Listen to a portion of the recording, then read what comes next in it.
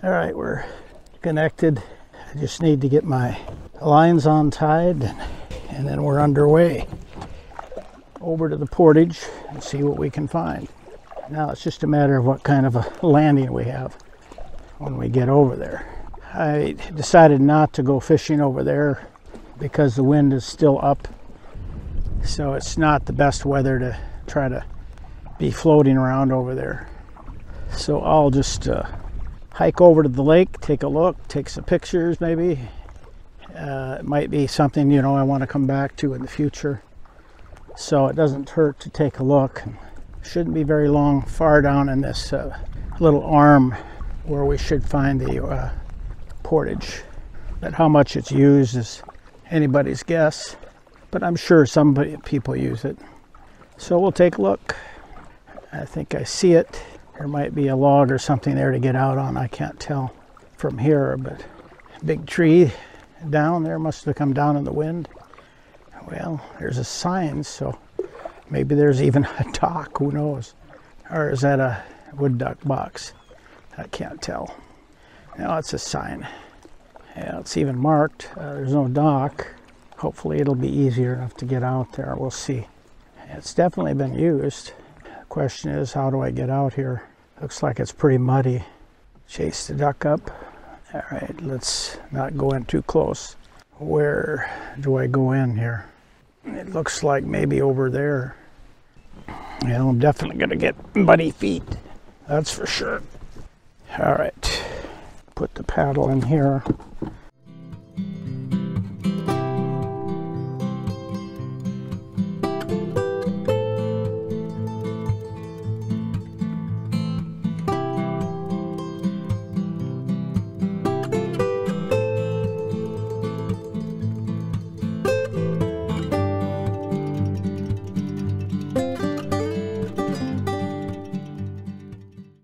All right, sit down.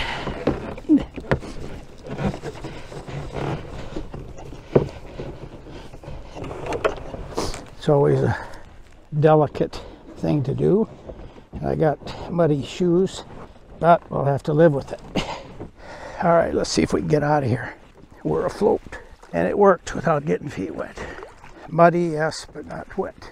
All right, now we'll strap this on. Well, it turned out I couldn't have fished there anyway, because you can't take a non-Park Service boat in there. They don't want little alien species to show up, so I couldn't have gone in there to fish anyway. But at least we got a chance to take a look-see. I looked for moose, scanned it 3 or 4 times. No moose. No swans either. So I don't know where the swans went. Maybe we'll see them later. They didn't come back here, that's for sure. It was a nice little short hike. Fun to see a lake that people don't get on very often. There were some nice spots to pull in with the boat or to camp. Obviously you can't get the boat in there, but it was nice. There was a couple of big open rock areas that would have been good for a campsite. I was surprised I didn't see a canoe there. Maybe it was there, but I just didn't look around enough. Sometimes they don't put it right at the landing. We'll head back to the boat, bundle up things, and be on our way. One thing that was amazing this morning that surprised me is that my painter for the kayak was cut completely through, and I don't understand that. I never saw any fray in the line. It was almost like it was cut by the beaver, but I can't see that happening. So I don't know. It was cut, so I had to retie the knot and reattach it. It's a mystery. I thought at first it might have been too long and got into the motor, but couldn't see that either. It wasn't tied that long. And usually I don't. The only time I think I made that mistake was the first day. I didn't tie the painter and it dragged behind the boat. It's possible I could have cut it then, I suppose. But it was so close to the kayak that I find that unlikely. Anyway, there's our little ship, safely at anchor. A little noisy with the waves on the boat last night because it's a metal boat, so waves tend to slap against the hull. But I slept okay anyway. I'm still sleeping kind of fitfully because of pain in my hips where that's, you know, I've always had little trouble with that, but it seems like it's getting worse. Getting older, I guess. That's it. I'll go over here at an angle a little bit and try to get a picture of the color behind the boat. The leaves are starting to turn. You can see that right windshield is up, flipped over the top, so I can see better when I'm underway. I don't put it down unless it's raining or particularly cold. Now let's see if we can get the boat turned around here so I can, the boat's coming to me, that's good.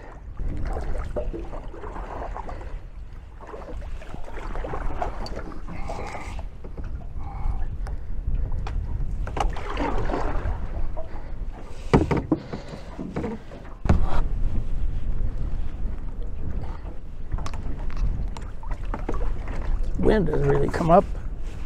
Get this off the boat so we don't dunk the camera and all that stuff.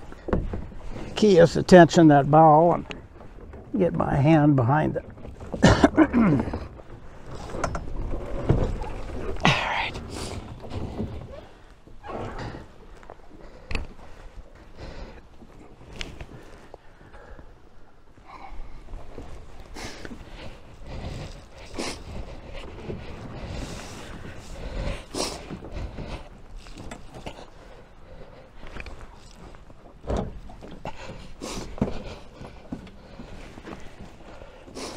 Okay, let's get this going. Start tracking. I may have to put my gloves back on. There's a lot of force. Okay, let me get my vest on. I may have to put on my gloves here because it's pulling. The wind is kind of yanking around pretty hard here, so I don't want to get my hands caught in something. So we'll be a little more safety conscious as we pull this anchor in. And hopefully it'll come up reasonably clean. It's covered with weeds around here, so it may not be the best, but we'll see. Fortunately, I don't have that much road out.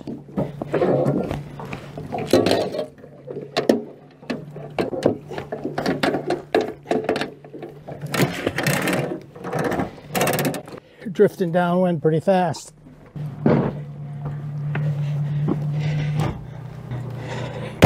Trying to slow that down a little bit. It's a workout. All right, we're moving in again. There's quite a bit of breeze today. I'm trying to follow my old track out as best I can. Slow it down a little bit. It's probably a little too fast. Could be obstructions around here. Do about 3 miles an hour is what I'm shooting for. I don't know if the track is working here. Got to keep pushing against this wind. It just blows me right sideways. I think I got some weeds around the prop. We'll get by this rock and then we'll clear those weeds. A lot of lily pads in here. I'm sure I'm picking up a few, probably picked up quite a few back there. All right, let's go ahead and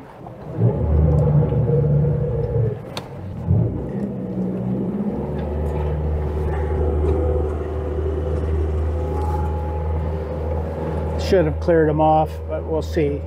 Let's see, I don't know if I started this thing. No, I didn't. Gee, it'd be good to get into some deeper water. A lot of wind. Well, it was a pleasant paddle this morning. The trail was a nice short hike. It's too bad we couldn't have done more down there on that lake, but I forgot all about these limitations on portaging in, so it would have been an easy one to portage.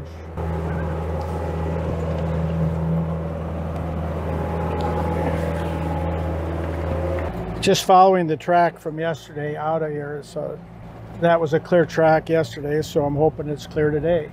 Nobody in the campground here on the corner, going through the narrows here. They call it the Namakan Narrows. It's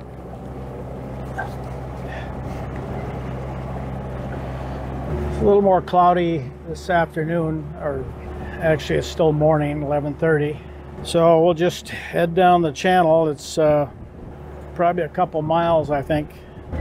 Give it a little gas so that we can maintain headway on this wind. I'm not sure what we're going to run into down there. I'm hoping that there'll be a place to stay for the night. We're right on the Canadian border. The left hand is Canada, the right hand is United States. Quite a few bald eagles around. I'm seeing one right now off the bow.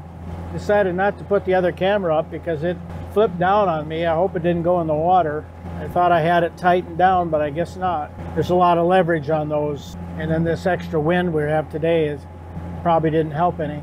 So I'll let you guys see a little bit of the side. At least you're looking at the US side. Channel looks deep for the most part. Doing about 6 miles an hour, 2,500 RPM. A lot of wind. Yeah, it looks like we got a fishing boat in the middle of the channel.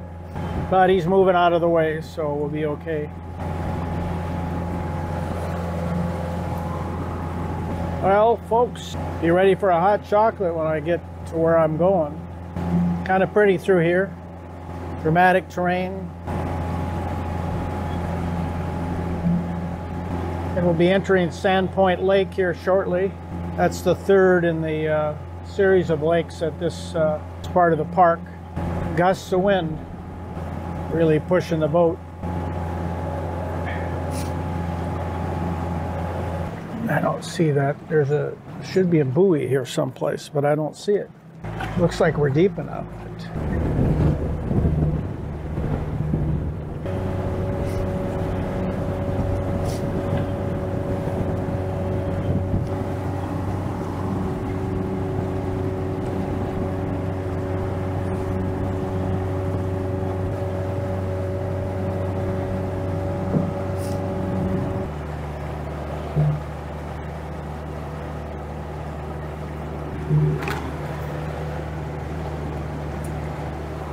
Yeah, there it is right there.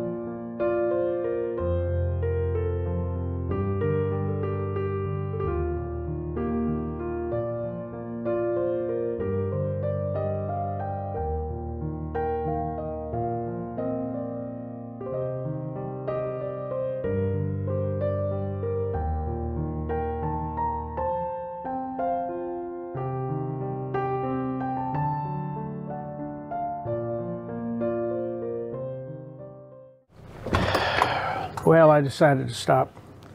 Wind was beating me up, and I decided to just stop, take a break. So we'll put out the gangplank because there's a lot of sand here.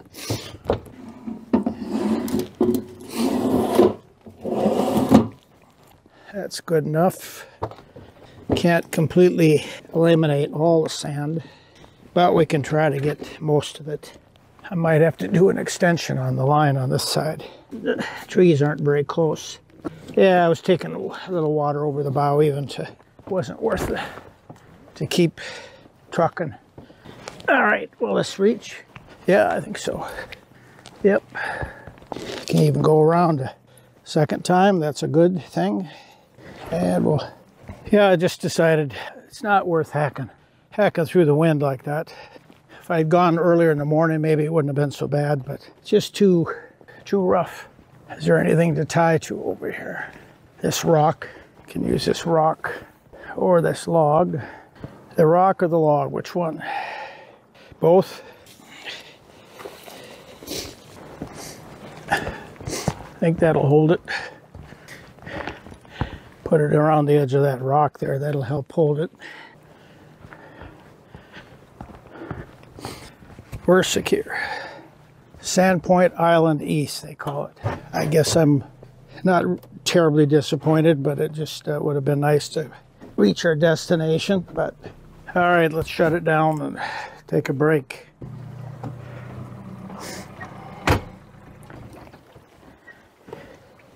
There's supposed to have been another boat site, but I don't know where it is. Well, we only went 5.3. I was planning on about 11 miles. It should be leg 7. 5.3, it's right at noon. Oh, gotta stop the other tracking. Forgot to do that. Stop that track. Yeah, I don't know where I went by it. Unless it's on the other side of this thing, I don't know. Okay, I need to stop the tracking on the satellite. Did that stop? Yeah, it looks like it, but I don't hear anything. It's kind of quiet. All right, let those guys charge, and then we'll turn you off. Well, I could explain, I guess. My intention was to go down a place called Grassy Cliffs to a boat site near there, but of course there's no guarantee there's a boat site open. And with this wind, what it is, I'm the next 4 or 5 miles here, I'd be pushing right into it. And then I'd be going downwind in some waves too, which isn't desirable. So instead I decided to just pull in here and cut it short for the day. Unfortunately, we're not going to get much sun here because of the trees. That's a problem when you got a southeast wind. We needed the protection of the island here, so for the wind, which it's doing. It's very nice and quiet here in this cove. Otherwise, I'm not sure where is that a campsite over there? That looks like somebody's cabin, but there's a dock there, but I don't see the cabin, so I don't know. And there was supposed to be another boat site, but I missed it. I don't know where it was. There we go, folks. Turn this depth sounder off. We don't need that anymore. Satellite's been notified. All the tracking has been stopped. Well, good evening, folks. I'm trying to get this sorted out here and take some film of the campsite. I'll flip around here so you can see the boat tied up and our beach arrangement here. Kind of a little island off to the right of the boat here a little bit. We'll just walk up on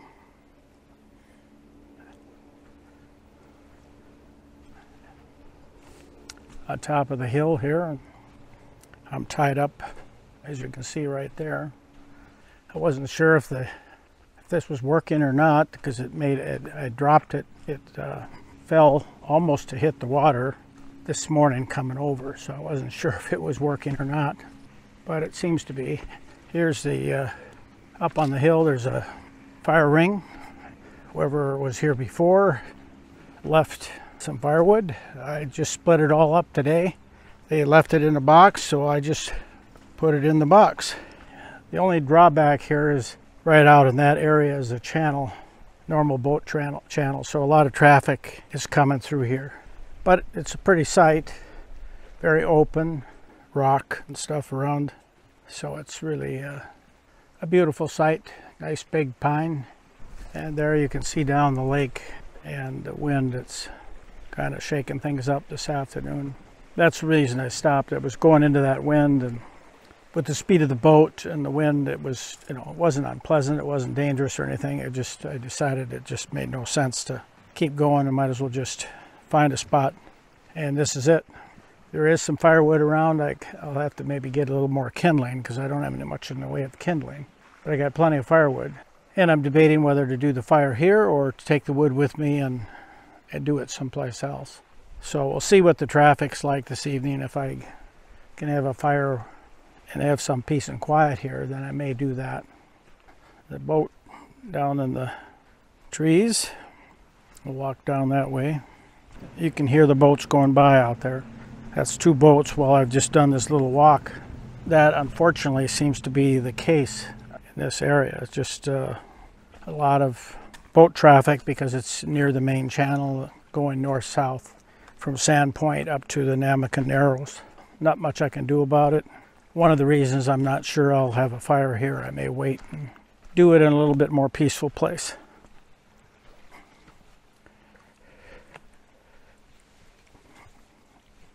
I was sitting on the beach and reading a book earlier. That's why the chair is sitting there. And you can see it's called Sandpoint Island East, I guess. S16, no fires on the beach. I just finished dinner. I had grilled chicken, salad, potatoes, and white wine. Very good dinner, more than I really needed, especially since I did a snack. I had a cheese and cracker, apples and nuts kind of boat lunch earlier because I was just hungry after making that hike this morning, doing some kayaking, hiking, and then making it over here. I went about 6 miles, just under, to get to this spot. I was planning, though, to go about 10 or 12, and we'll spend the evening and relax a little bit. I'll have to get back to you on whether or not we have the fire tonight or not. That's still up in the air. Anyway, we'll talk to you tomorrow.